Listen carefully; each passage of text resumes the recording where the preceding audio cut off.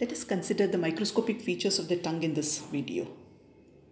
The histology sections used in this video are kindly provided by Dr. Michael Horsch of University of Michigan Medical School. You can also visit this site for similar histology videos. Tongue is a muscular organ attached to the floor of the mouth by its root. It has a body and a free tip. It has two surfaces, a convex dorsal surface and a ventral surface. On the dorsal surface, the anterior 2/3 and posterior 1/3 of the tongue are divided by sulcus terminalis, which is marked by a foramen cecum along the midline. Anterior 2/3 of the tongue is found in the oral cavity. Posterior 1/3 is found in the oropharynx. Anterior to the sulcus terminalis, we find a row of circumvallate papillae. The two lateral borders are marked by the presence of foliate papillae close to sulcus terminalis. Under low power magnification, tongue shows a covering epithelium. This epithelium shows multiple projections on the dorsal surface called as papillae. Just beneath the epithelium, we have a connective tissue called as lamina propria, which also contains few glands and lymphoid tissue. But bulk of the tongue is formed by the skeletal muscle. The covering epithelium is partially keratinized stratified squamous epithelium. On the dorsal surface, this epithelium shows multiple lingual papillae. They are mainly of four types: filiform papillae, fungiform papillae, circumvallate papillae, and foliate papillae. Filiform papillae are the smallest and most numerous types of papillae. They are the conical projections on the surface. Fungiform papillae are the mushroom-shaped projections visible to the naked eye as bright red spots. Circumvallate papillae are 8 to 12 large dome-shaped projections seen on the dorsal surface of the tongue just anterior to sulcus terminalis. Foliate papillae are low ridges found along the lateral border. While filiform papillae do not have taste buds, the remaining three types of the papillae show taste buds on their surface.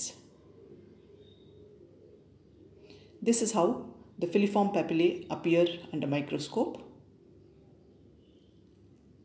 These are the fungiform papillae. This is a circumvallate papillae surrounded by a valley or moat. That is why the name circumvallate. The lateral wall of the circumvallate papilla shows the presence of taste buds. Multiple serous salivary glands or lingual salivary glands or fornepinous glands, they open into the floor of this valley. Beneath the covering epithelium, lamina propria is made up of connective tissue. Close to sulcus terminalis, the lamina propria contains both serous and mucous salivary glands. The serous salivary glands, or what we call as fornepinous glands, they open into the valley around the circumvallate papillae. Few of these glands are found even between the muscle fascicles. Skeletal muscle forms the bulk of the tongue. Both intrinsic and extrinsic type of fibers are found in the tongue. Intrinsic beginning and ending within the tongue, whereas extrinsic begin somewhere and end in the tongue. Skeletal muscle fibers are arranged in various directions.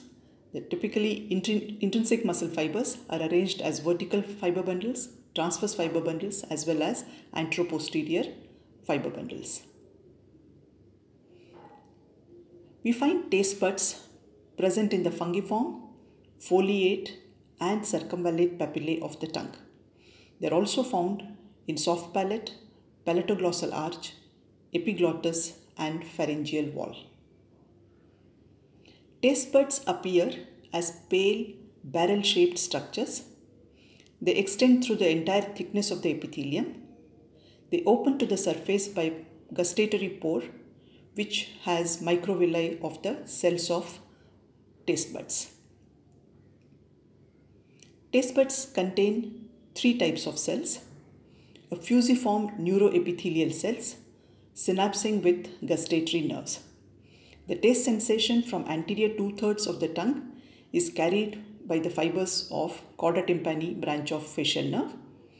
Taste sensation from posterior 1/3 as well as the circumvallate papillae are carried by the branches of glossopharyngeal nerve, and taste sensation from the posterior most part of the tongue are carried via the internal laryngeal branch of the vagus nerves.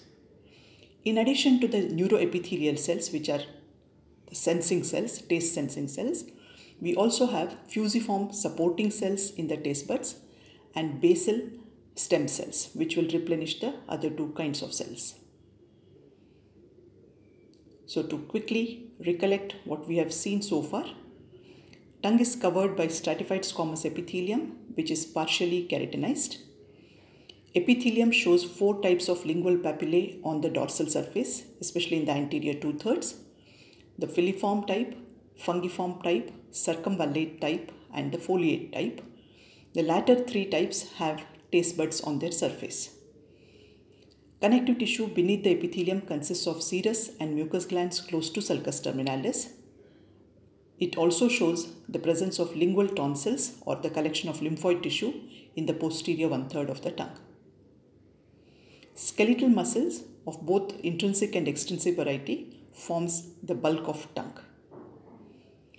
Taste buds are present on the three types of, that is fungiform, circumvallate and foliate papillae, also on the posterior 1/3 of the tongue. They are pale staining barrel-shaped structures which open to the surface by gustatory pore, and they consist of three types of cells: the neuroepithelial sensory cells, supporting cells, and the basal stem cells.